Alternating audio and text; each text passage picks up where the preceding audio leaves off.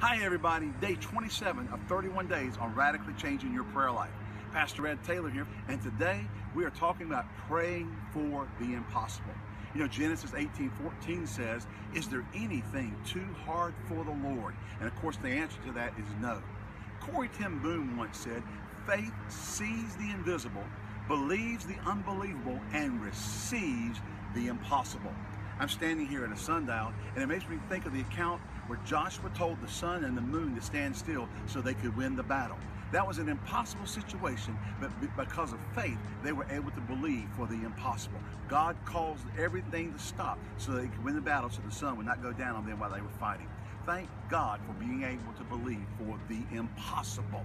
So we want you to think about today, praying for things and knowing that the God of all of heaven and earth is able to answer prayer and do things that are impossible in any other realm, because He is God and there is nothing too hard for Him.